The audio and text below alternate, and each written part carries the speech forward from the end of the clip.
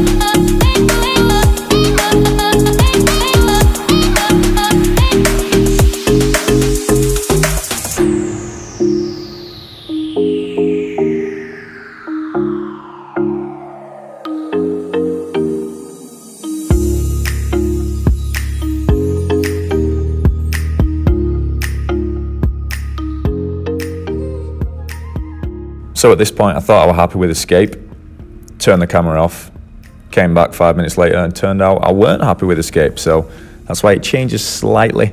But let me know what you think to this scape in the comments. Overall I really like it, and I'm loving the caves that I added as well.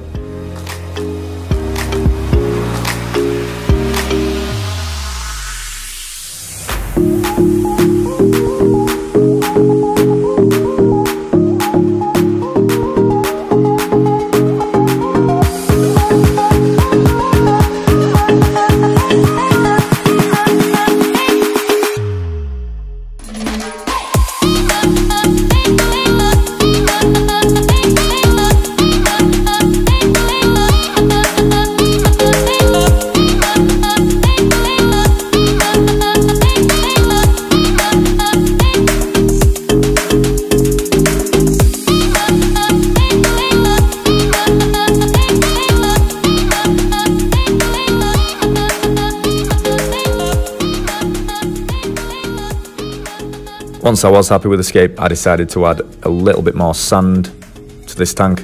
I've not got a boatload of it left. National Geographic sand, I've been trying to find it for ages. Used to sell it at PetSmart, now they don't for some odd reason. But I'm going to add a little bit of that to the back corners of the tank and this middle portion. This was basically the best way I came up with, and that was to submerge it, put it in this container, and then simply pour it out. Seemed to work really well, so happy I came up with that idea. And overall, really happy with the end result.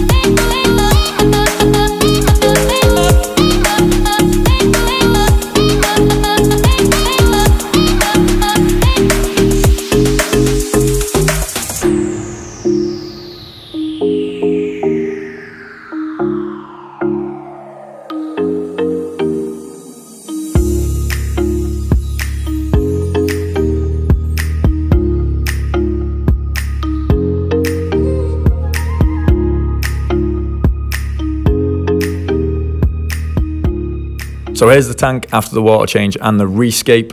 Overall, I'm really happy with how it turned out. I think the two little islands look really good. I pulled the one on the left in a little bit and then pulled the one on the right and kind of bunched quite a lot together. Really like the look of it, and it's also got a few caves which are needed for the newer fish that's in the tank.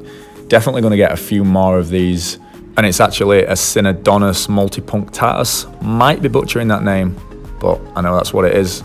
Commonly referred to as a multi. Definitely going to get a few more of these. Love them, and you'll see it in a little bit later on in the video. And for the most part, he seems to be hanging out in this little cave section that I've created here. Thought it was still important to keep that one rock on the left pretty high and then have some smaller rocks off it just to create that depth. And then we've got a little cave in there where none of the other African cichlids can get into, but obviously the multi can, which I feel like was important. Here he is. You might be able to see him ever so slightly. You can see him, his fin, and then he actually pulls out his face in a second. Really like him, and overall definitely happy that I managed to snag him. Got this guy from John's Quality Cichlids, and I actually got some more fish from John's Quality Cichlids. You might have seen the fish on my Instagram if you are following me there. If not, be sure to do so. And if you haven't, I'll be putting out a video next week on the fish that I got, so you won't have to wait too long to see them. They are absolutely stunning, like beyond stunning. On the right side of the tank, we've then got another little cave structure, not quite as closed off as the other one, and some of the African cichlids can actually swim through this, so if they need to chill out at any point, they can go in there. And we've also got the rainbow shark that can go in there as well. Again, we're still looking for a little bit of a height, but looking for a little swim through as well. Next thing with this tank is gonna probably be the addition of more rocks. I want to fill it out a little bit more and create some more swim throughs, especially if I end up getting some more multis, which is definitely the plan. Overall though, really happy with this scape. Let me know what you think to it in the comments down below. Be sure to like this video if you've watched it until this point, and be sure to subscribe if you haven't already. What are you waiting for? You've watched the full video. Click that subscribe button, ding the notification bell. Thanks so much for watching, and we'll see you on the next one.